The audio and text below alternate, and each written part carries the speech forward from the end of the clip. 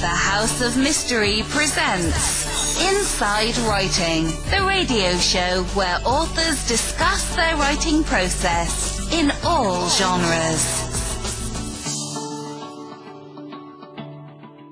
Like in the 60s and 50s that were like, like Good Girls in Jail, Reform School Girls and stuff like that. So when I was little, I was obsessed with that. I'm like, I want to be a bad girl. Oh, yeah, it's so fun. Al is going to love what I'm about to say. My mother loves those movies. That's her favorite thing.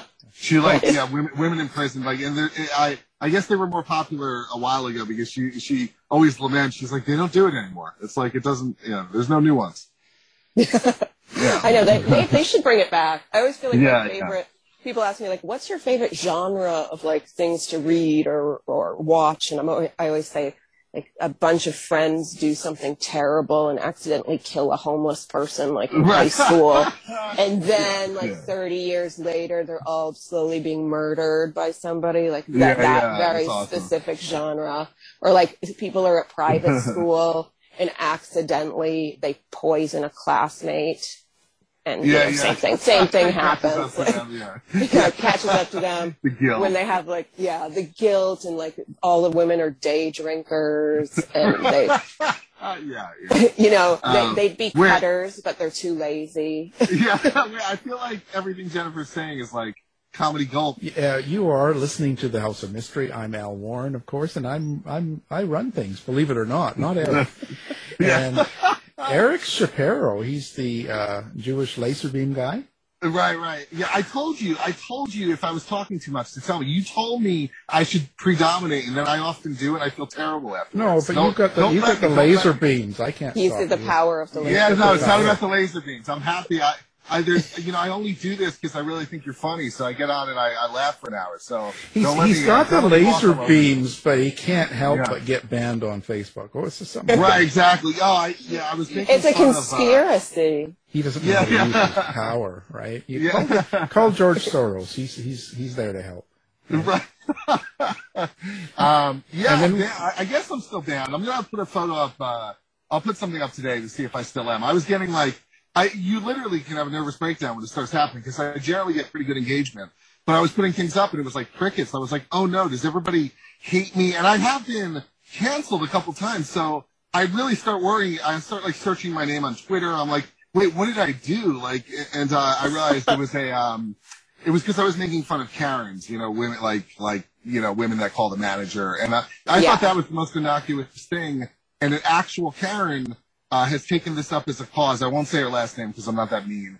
But she's taking this up as her first name Karen? Is her real name Her first name is actual Karen. Her parents named her Karen. And I feel terrible that happened. I mean, whenever I make fun of Karens, I always do worry about real Karens. It's not like I'm some mean bastard, but, on the other hand, we're not going to stop using this word. It's just become a cultural thing, So it is a cultural thing. It's not my fault.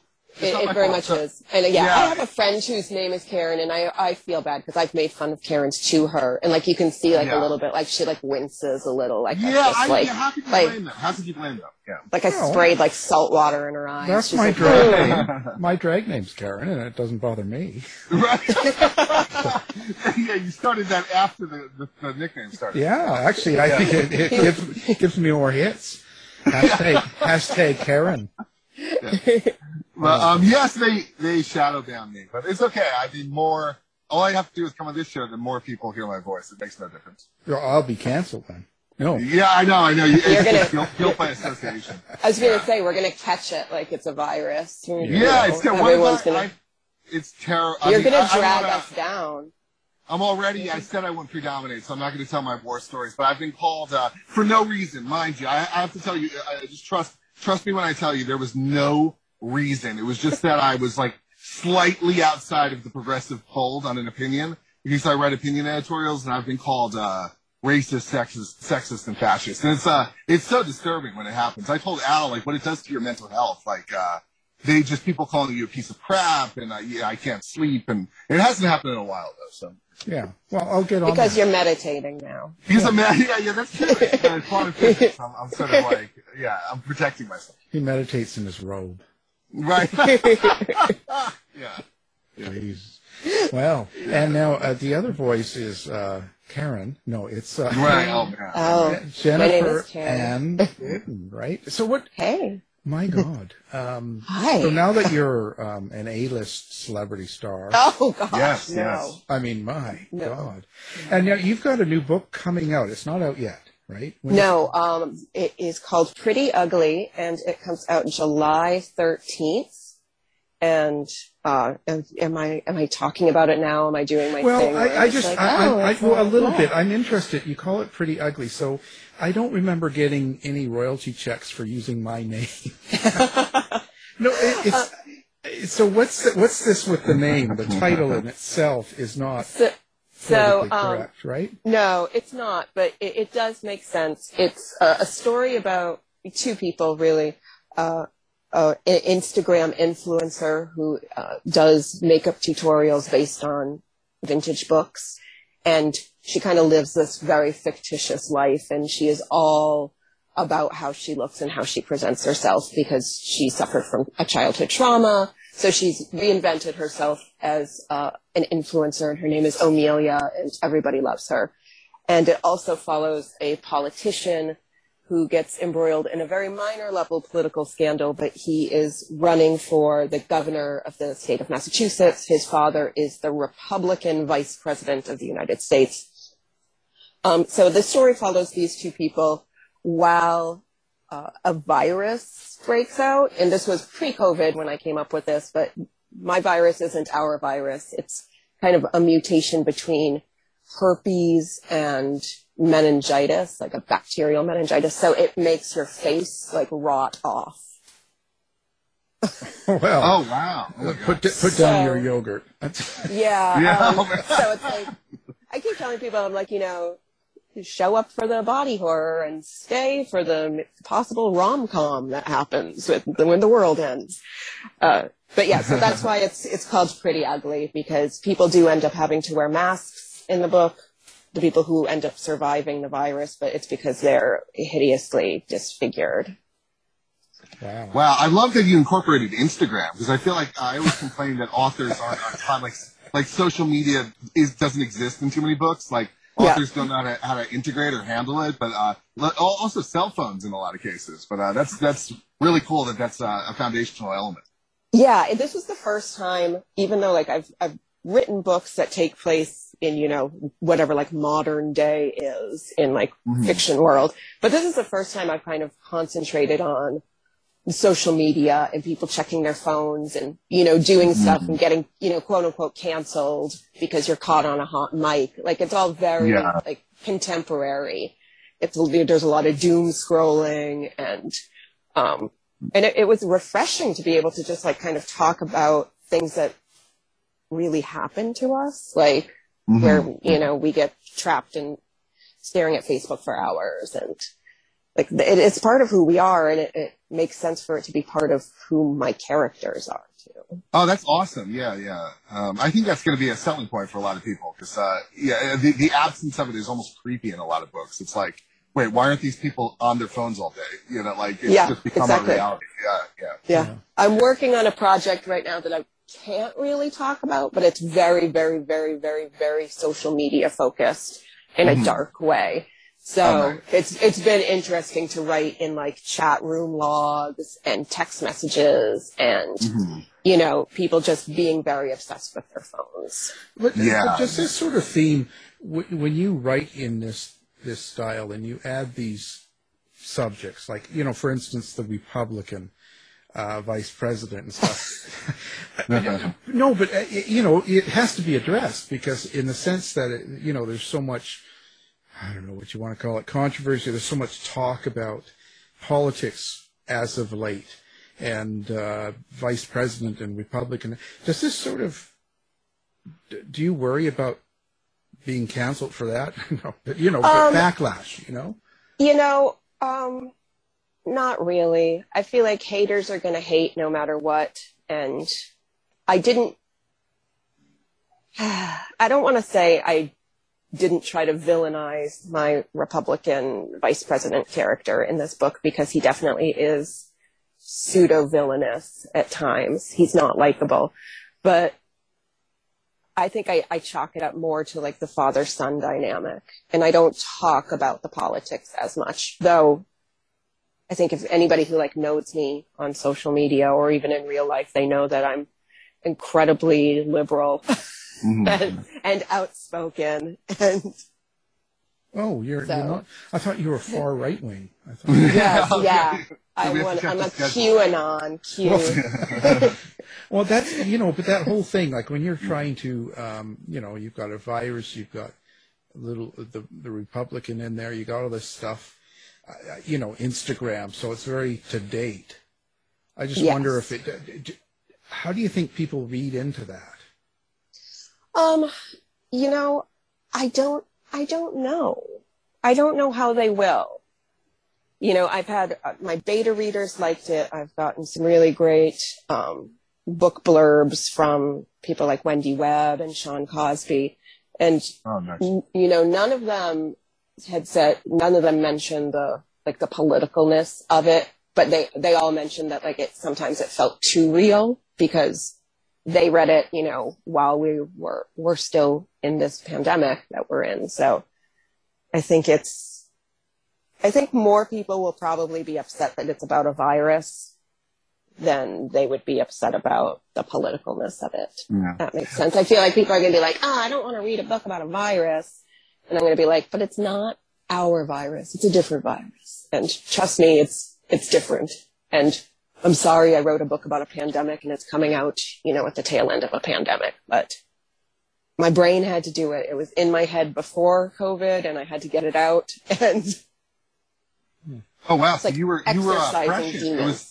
It was prophetic in a way. And I'm not saying that, I'm not saying that fancifully because I do believe not to get airy-fairy, but sometimes you get tapped on the shoulder with an idea. And it's like, all right, this is what I'm uploading from the universe. Yeah. So the crazy thing happened. I believe in that stuff too. My first book that came out was called Beautiful, Frightening, and Silent. And one of my characters has a very specific injury. He gets in a car wreck and his hip shatters and his femur shatters. So he has a steel rod in his leg and he walks with a limp. And so as I was writing that book, I was maybe in my second draft of it. My mom, who lives with us, fell down, shattered her hip, and broke her femur. And she had to have the same surgery that my character did in the book. And I was like, what did I manifest? And my husband always jokes, he's like, be careful with what you're writing. There's no question. Yeah. I mean, I don't want to, I promise not to predominate. We can get super bug out, airy-fairy with all this. But yeah, I do think there's a holographic component to reality. So when you're writing, I think it's sort of a self-hypnosis and you could start grafting what you're writing onto the grid, kind of. Yeah. So I believe in that. So, yeah. Yeah. So lo and behold, it's like, oh no. Yeah. Oh my gosh. So if you write about your husband, the husband in this story, and the wife taking out a huge insurance policy on his life. Right. Oh. It's going to happen. You got it, Oh. I'm sorry. Yeah. I love my husband too much. Poor Mr. Gordon. Yeah, poor Mr. Gordon. He's not a Mr. Gordon. I didn't take his last name. I apologize. Yeah. No, it's okay. Your last name. Yeah. No, because his first name is Roman, and then none of the names work together. Roman Gordon. Roman Gordon. Oh, it sort of flashes a little. Yeah.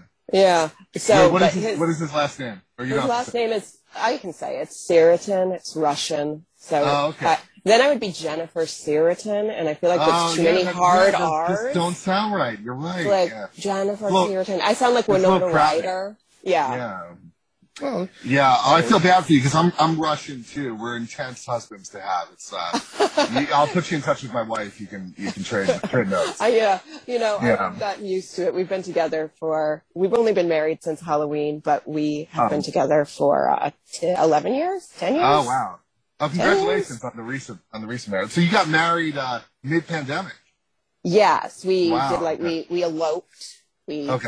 We knew we wanted to get married on Halloween because it was a full moon. It was a Saturday. It was the perfect date. But then the pandemic came and happened to us all. And we were just like, well, we can't have a wedding and that's fine.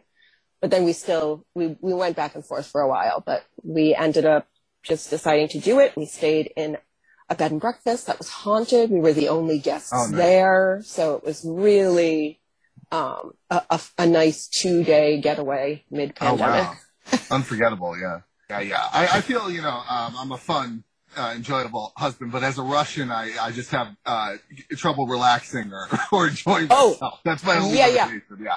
Everything is always very severe and dark. Yeah. I understand that. I understand that. I'm like, just relax. Just relax. It's calm yourself. It's always a sub-zero winter of the soul. Yeah. Now, are your parents, were you born in Russia? Were your parents born in Russia? It's all my grandparents. I'm Russian, Polish, and German, but most of my ancestors are Russian. Yeah. Yeah. I always wanted to be Russian because, like, growing up, like, during the Cold War, I was, like, kind of obsessed with Russia. Had the Russian Cabbage Patch Kid doll. Like, loved watching all the Russian figure skaters. I was like, gosh, being Russian would be so cool. And, so again, I think I manifested, so I married a Russian. That is a manifestation. Oh, you're not kidding. Because my wife, because I'm Jewish, my wife is black and Filipino, and we now live in the town where she grew up, and we have the local newspaper here, and we're part of this community, which is predominantly Asian. It's 70% Asian.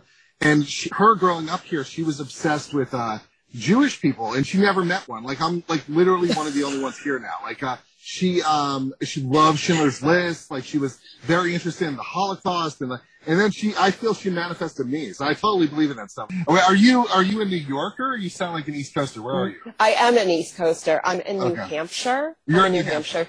So, but like 45 minutes from Boston. But most people, when they meet me, either online or in real life, assume I'm Jewish and from New Jersey. Yeah, it's funny because I'm from New Jersey myself. Yeah. Okay. You are. And people go, but like in a nice way. You seem like you're from Jersey, but in a good way. And I'm like, what does that even mean? I'll tell you, having grown up in Jersey, we were so made fun of growing up. Like, it was always a punchline, like, what exit, or like, we're all trash and all this stuff. I have to tell you, or it could just be a perceptual thing.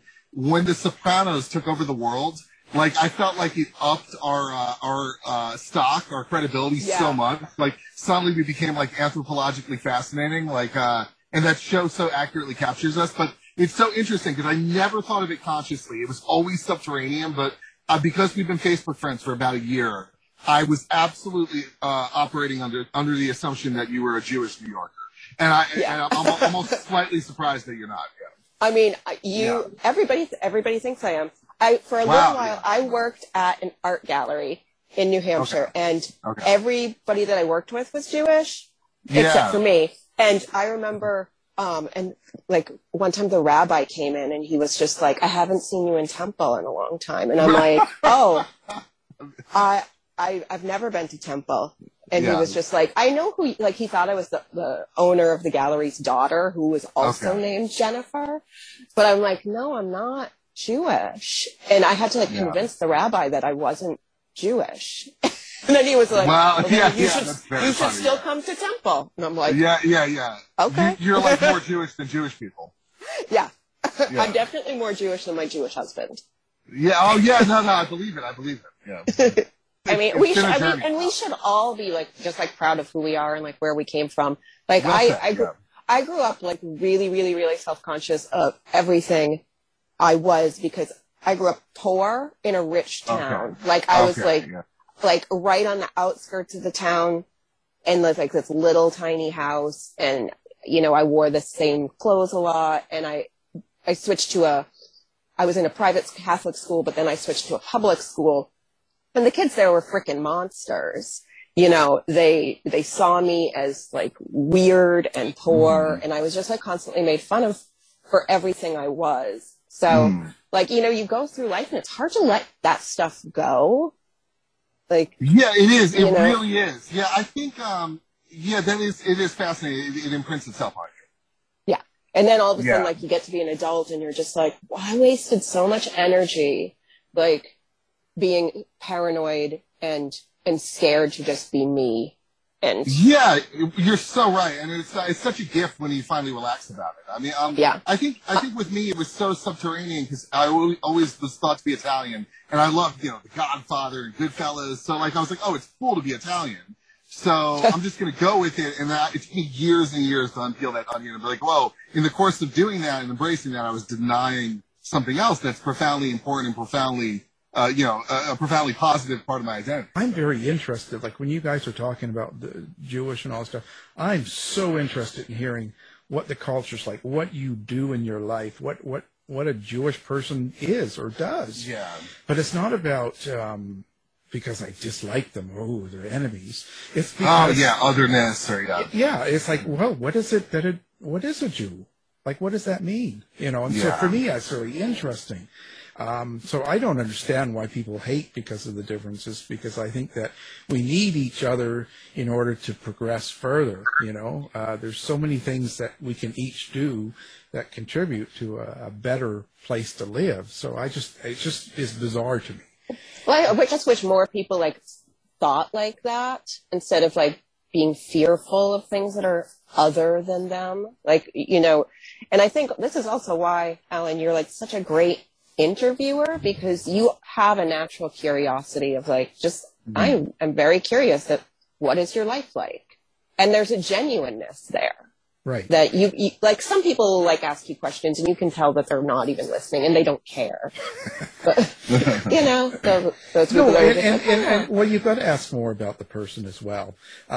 Because you are everything you do. So when you are putting out a book or you're putting out a movie or whatever's happening in your life, it's better to go deep into that person to find out who they are as a person and what makes them tick, because that's going to explain the book even better than them telling me the characters, Yes. Yeah, I think you're right. I also, when I buy a book, and this is also, even just talking to Jennifer now makes me, now I've always wanted to read your work, Jennifer, but now it's more acute than ever. I think you are buying the author when you're buying a book. You are. I think, you're buying the attitude, the personality. Yeah. And I think it's like that with all of the arts, really. Like, even if it's a painting or music, like I want to buy the part of that artist's soul. I want to so I always say, like, if I like the artist, I'll probably like the art. But if I meet the artist and the artist is a total jackass, I'm not going to buy the book. Or even if I did like the book before, it's going to be tainted a little bit. Like, but do you think that's a problem? Because that's going on a lot right now, where people all of a sudden, Woody Allen did this. And so what they used to call the best movie maker in the world is all of a sudden trash. And it's like, does it really change? It changes who you think of that person, like, maybe. But you can separate the art from the artist. So the other night, for the first time in years, my husband and I watched a Kevin Spacey movie. Oh, okay, yeah. And I was like, am I going to be able to look at him and still appreciate his performance? And I could. Yeah. I could. Like, I was just like, well, but I think I wouldn't actively support somebody that I didn't respect. Right, it's not like you'd be a cheerleader. That's a tricky one. Like, and Kevin Spacey is such a good example because I think he's one of the most talented people that was canceled. Like, he's a legitimately powerful artist. And it's interesting because I felt with that, I don't think I've sat through something, but I've caught things like, and I remember I caught his whole section of Seven. I'm like, this is better now because of what he did, which is a taboo thing to say, but. And then American Beauty, on the other hand, where he plays a person of more character, I felt like I caught a big strand of that too and watched it for like an hour, and he's magnificent, but I found it slightly distracting. Yeah. So we watched Glengarry Glen Ross, and he plays a jerk in that, so it was like really easy to just be like, that's fine. Yeah. But I mean, what's funny is Seven was the movie that, like, we were talking about. I was just like, I'm like, we can't give up Kevin Spacey completely because I don't want to never watch Seven again.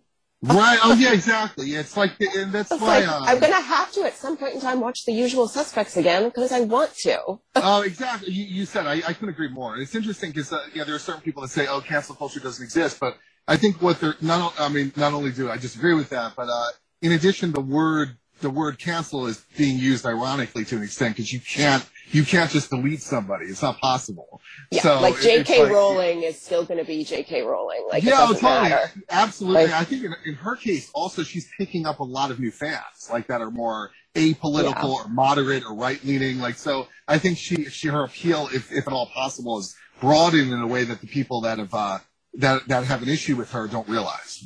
Yeah.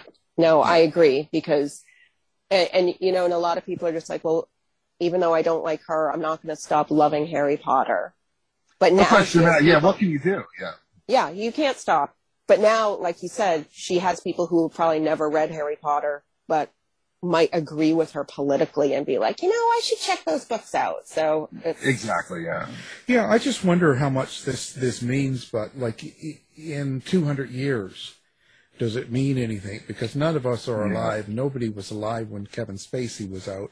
So in 200 years, when someone watches it, they won't have that preoccupation. Right, and you're right, it definitely won't be a preoccupation. If anything, in the history books, it would be an asterisk, a footnote, and it's like, it becomes fascinating. It's like, I can't even remember. There was a comedian, what was it? Fatty Arbuckle? Like, is that who that was? From like the old movie era, like he killed somebody? Oh, yes, it is. Yeah, and it's like, that's me, because it's so long ago, and that's a whole other point also that Al's making, in terms of, as time goes by, like, it's robbed of its emotion. So it's like, it becomes a point of fascination. It's like, oh, that artist did something grisly, and that makes it, maybe that'll draw you to checking out the art, or maybe you'll stay away, but it's not like this alarmist thing that we have in the present tense. Exactly. Like, you know, nobody cares when they watch an old Joan Crawford movie that she was like a terrible monster. Like, I'll watch Whatever Happened to Baby Jane forever. Like, please, it doesn't matter if you... Well, I think in time it's not going to matter. I think it fades away, and the art is left, and then the new generations won't be in touch with it, and it won't matter as much, if that makes sense. I think it does make sense. What was the point of writing it? Like, did you have a theme when you were writing this? You know, my theme originally started as what would happen to people who base their entire life on being a fictitious version of themselves, and then they can't be that version of themselves anymore because they become disfigured. But then throughout the writing of it, it really became kind of a journey of figuring out who you really are. So both my main characters, each, you know, they don't know each other, but each of them have like a very severe loss in their childhood. And it's that moment that kind of shapes them into, I'll just be a different person. I'll be a fictitious version of myself, and then nobody can hurt me. So you know, thematically, it was about the world ending, but not just the world in general ending, but like their world, their fictitious world has ended. And the only thing they have left is actually who they really are. And it's about reconciling who you really are. Are you pretty? Are you ugly? Are you both? Are you destined to be alone because you can't love yourself? And so, and it's, you know, it's a story about connecting with family, and understanding who and what family actually is, especially when you don't have a family. Like, so, yeah, it's, parts of it are very, very beautiful. It's just like, it's very much like a lament on life, an unlived life, and how to maybe find happiness when there's honestly like no happiness to be found. So it's about that. It's very timely. I think so many of us can relate to the themes in terms of the social media avatar versus the actual person, and navigating reality. That's fantastic. Mm-hmm. Well, I hope. Well, and I wonder if it's not something that we all have anyway. You know, like when we dress and do our hair and do our things to present ourselves in public, isn't that sort of an image that's not really ourselves? Oh, it definitely is. I mean, and this comes back to, you know, what I was saying earlier, like I was picked on in school. I had really, really, really, really, really terrible skin growing up, and my skin's still not awesome. But I wear makeup every single day, even if I don't leave the house. Like, I because that's part of who I am, like the kind of the, I guess, like the fictitious version of me. I wear makeup. I won't even go to the mailbox without makeup. Like, there was a time a few years ago I was really sick and had to go to the emergency room, and I was putting on my makeup before I left. And my husband was like, "You're probably dying right now. Let's just get you into the car and bring you to the hospital." And I was like, "No, I just have to put on my makeup because, because I have to. Like, I need to be wearing lipstick, even though, you know, I was, you know, very close to death." Wow. Like, Eric's sort of like that. Yeah. Eric needs his lipstick. He needs his lipstick. Very close to death. Yeah, I'm in big trouble, guys. Yeah. That's really interesting, that factor of the image that we portray and then what's underneath it and being scared to let it out. Yeah. Yeah. So how did you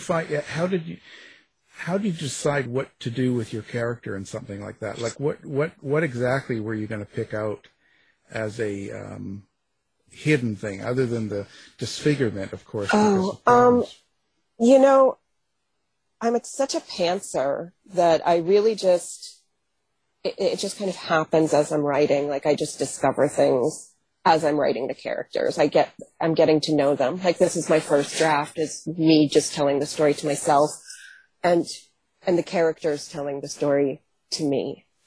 So sometimes I'm writing in, you know, a little, like, I'm in their head with them, and it's like I can see their memories, their childhood memories. Like, it's not a spoiler because it's just such a minor part in the book. My main female character, she goes by the name of Amelia. Her real name's Nicole. But as I was writing it, I just like have this like memory of her eating raw meat when she was a little kid and getting really sick, and her father putting a cool cloth on the back of her neck and like rubbing her back. And to her, that was like the only time she ever really felt loved. Her father then, like, he ends up killing himself later on in her life, but like that's that defining moment of what love is to her. And that's just something that like popped into my head of like, this is what this broken woman thinks of as like, that's what she wants most in the world, is somebody to like put a cool cloth on the back of her neck and rub her back. Is it in the first person or third person? Third person. Okay. But when you take a character, where does someone like that come from for you? Like that character, is that something out of yourself, your own life, or is that something that just comes to you? I think it's both. I feel like there's aspects of all of my characters, even the terrible ones that are me. Like bad parts of me are woven into my characters someplace. The good parts of me are too. A lot of the writing for Pretty Ugly actually came about. I've been taking these weekly grief writing classes, like exploring grief through multiple different ways of writing. And because I write a lot about grief in my horror. And a lot of this book actually came about because I would attend these grief writing sessions and I would just like put myself in my character's headspace and explore my own true life grief in like through my character's voice, if that made sense. So like I would just like do these free writes, and a lot of my discoveries of who these characters were, even the male character, Sam, kind of came about through grief writing prompts and things. And a lot of it didn't make it into the book, but some of it did. And some very personal things that have to do with my life wove themselves into the book. But every book I've written, I think there's personal parts of me in there. Does that worry you when you expose yourself like that? No, it doesn't. 'Cause I feel like I'm an emotional person, and I think being a performer for so long, I went to school for theater, and then I was a professional dancer until COVID. I've always think I've been strongest artistically in any way, shape, or form when I'm like exposed emotionally. Like I'll write from the wound. I don't need to write from the scar. I don't need to wait for it to heal. Like I will write from the wound every day. I would, when I would dance or perform, like just write from that vein. Like I don't have it in me. I don't have the energy to wait until I heal before I start creating something. And it's, sometimes it's hurtful when somebody reads your book and they pick out something that was very personal to you and they're like, I just hated this, or that part wasn't believable. And I'm like, oh, that part was actually like my life. So trust me when I say that part was real. Yeah. No, I could imagine that. I just, so did you include the social media aspect because of your feeling toward it, maybe? Yes. Yeah. I think, especially in the past year and a half since COVID, and even before that, I think so much of who we are right now is social media dependent, especially as artists, as authors, as anything. Like, so much of our life is building a brand and being something that people can connect with. And I guess I'm very lucky. My brand, quote unquote, is just my personality. Like, it's just, I try very hard to just be completely honest and, weird sometimes, not weird other times, resting bitch face all the time. Well, yeah. Not worried about it. That's a good title, resting bitch face all the time. I just wrote something yesterday where I was talking about how tango's my favorite dance because I'm naturally frowny faced, and I refer to myself as having resting tango face. Oh, that's awesome. That's brilliant. That's even nicer, right? It is nicer. Well, so did you see yourself being a writer? Like years before? Like, because this is fairly new, recent. Yeah. I mean, I always wrote ever since I was little. Most of it was like a lot of poetry. I wrote a lot of poetry for many years, and some short stories that were, admittedly god awful and terrible. Like, cause I thought I was being edgy when I was just like, oh, I'm going to write this story, but from like the point of view of the sexual predator. Like, nobody wants to read that, especially like I was like 18 thinking like I was cool. And I wrote a independent comic book for a little while. So I always wrote, but then somewhere along the way, I lost my confidence and stopped writing. And I kept telling myself, oh, that's just not something you'll ever do. It's not something you'll ever do. You can't write a book. Like, who are you kidding? And one day I just got very tired of telling myself I couldn't do it. And I sat down and thought, maybe I'll try to write this one idea that I've been playing with for, 20 years in my head. And that was my first book. That was Beautiful, Frightening, and Silent. This is your, Pretty Ugly is your second book. No, Pretty Ugly is my fourth. Oh, sorry. Okay. Oh, that's. I have so two it's books. Recent. It's a recent part of your life, but you've been very prolific. Yeah. Yes. Okay. Yeah. Wow. And I think people are like, oh gosh, you're so prolific. But my second and third books, that's actually like one book.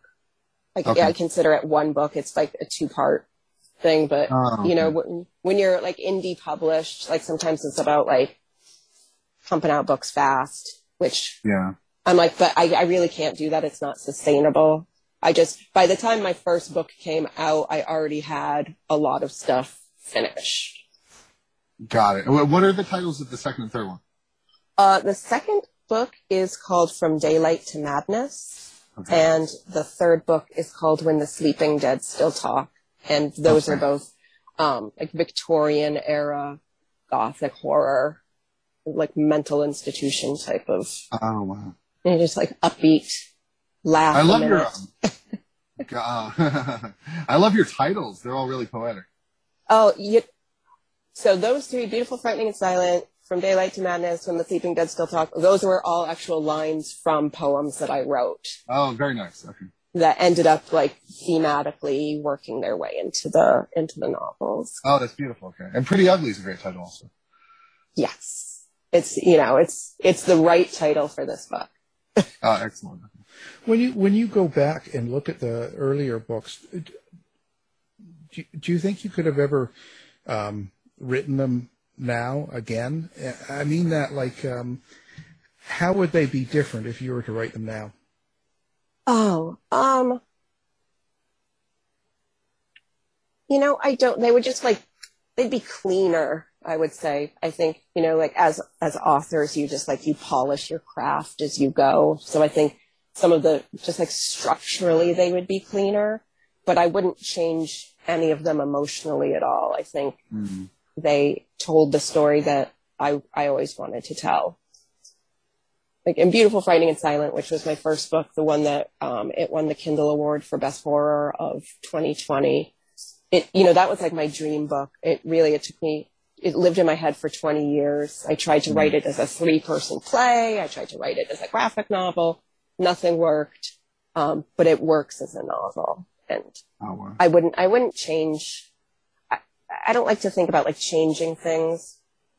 It exists in the universe, and it's a snapshot of who I was when I was writing them. So I wouldn't write them differently. I would write them more cleaned up a little, grammatically.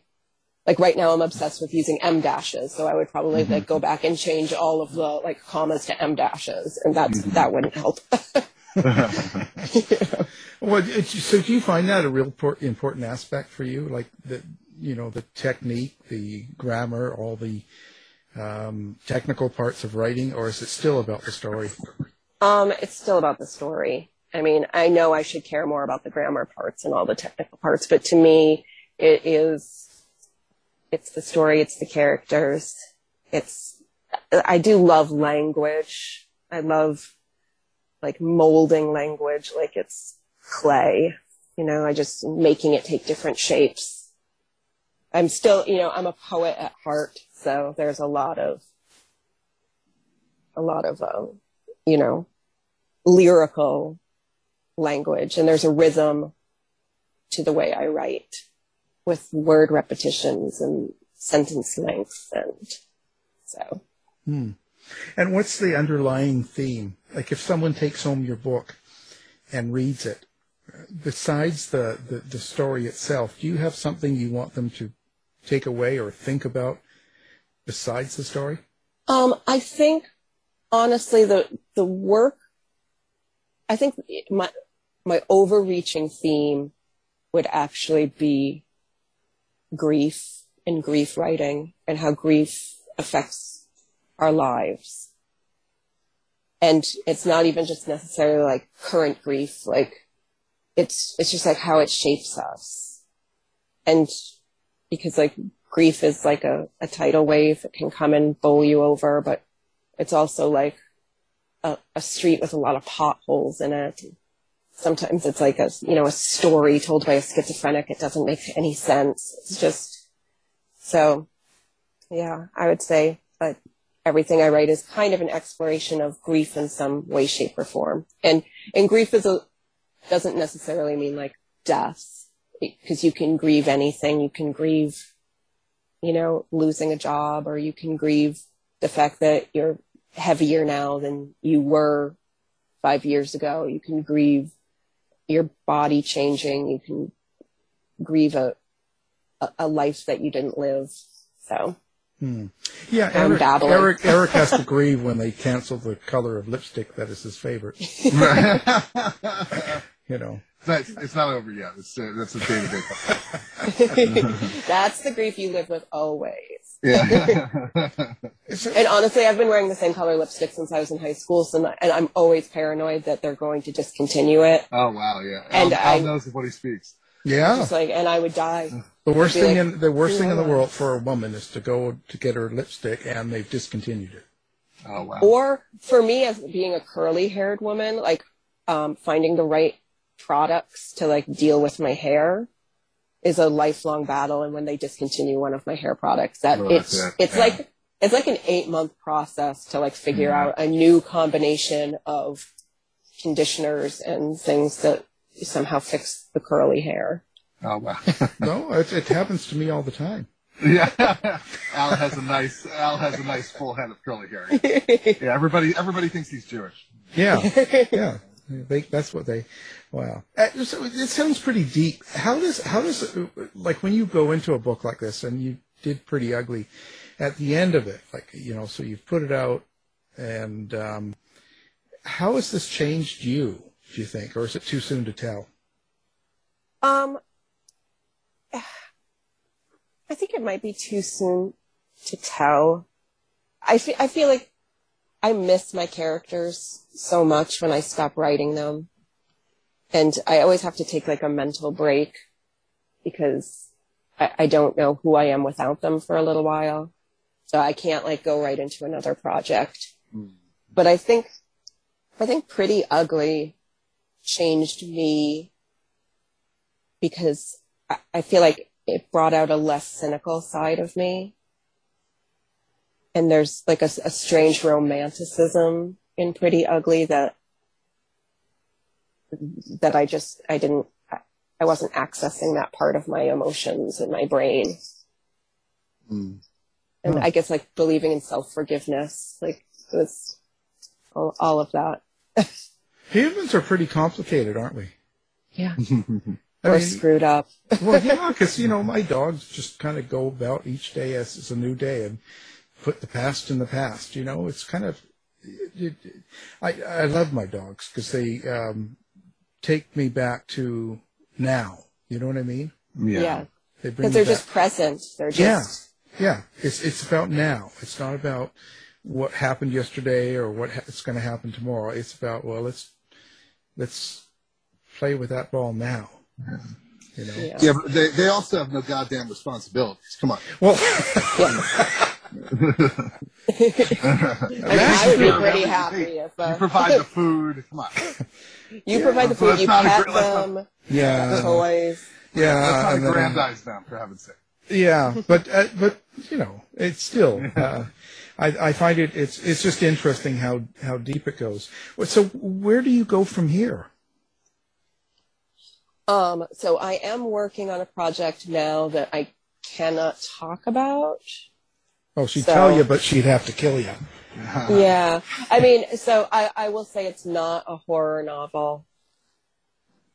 So I guess I could say that. It's like my first time not writing horror. It's still dark, but it's not horror related. So I'm about 60,000 words into a total vomit first draft. And what's the time frame on something like that? How do you have one, or can you sit yourself down and force yourself to write kind of in time, or? I can, but I don't like to, because I'll always rebel against that. If I'm like, I have to do 1,000 words a day, I can't do that. That's not how I work. I will say the time frame for the book I'm writing right now that I can't talk about. My agent, not Mickey, my publicist, but my agent did say, write it and write it fast because she thought the idea was like a hot idea. Oh, nice. So this is probably like one of the fastest times I've written, but I also think my drafting process is going to take a lot longer because I didn't go into this project with like a huge mental well of understanding who these characters were. So I'm figuring them out on the fly, like as I'm typing, figuring out, a whole different genre to be writing in. And how does that feel? Does it change your mind? It's liberating, but also it's hard for me not to go back to like kind of horror tropes and things like that because I love them so much. And I keep thinking like, I should just add like a ghost in here. And I'm like, no, don't add a ghost. That wouldn't even make sense. But so it's, when the writing's going well, and I think this is the same for like any project, when the writing's going well, it feels great. And then there's days where you just don't have words. Like they're just not there. Yeah. Story of my life. Wow. Well, this is pretty amazing. So now let's talk about where people find Jennifer Ann Gordon. Oh, the easiest place to find Jennifer Ann Gordon is actually at jenniferanngordon.com, my website. That has links to all of my social media, so you can choose where to benevolently stalk me. I'm not on Twitter a lot because it gives me like rage-induced panic attacks. Yeah.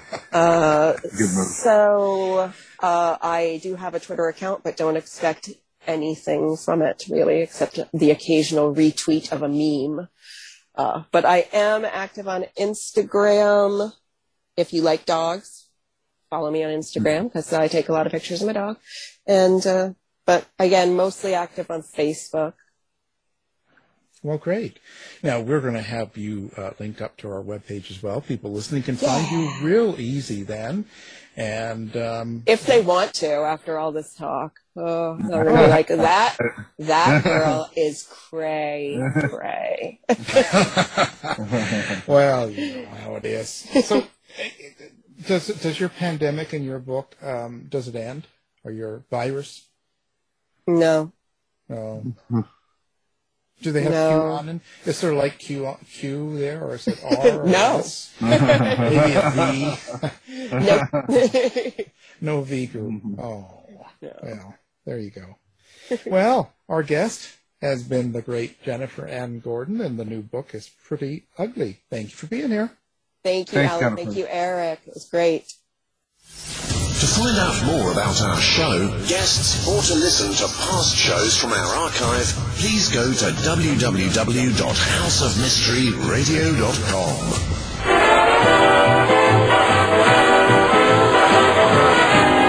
The mission has been completed. The end! By George, he's got it! It is the end! How dare you? If you're lying to me, I'll be back. This has been a production of Something Weird Media.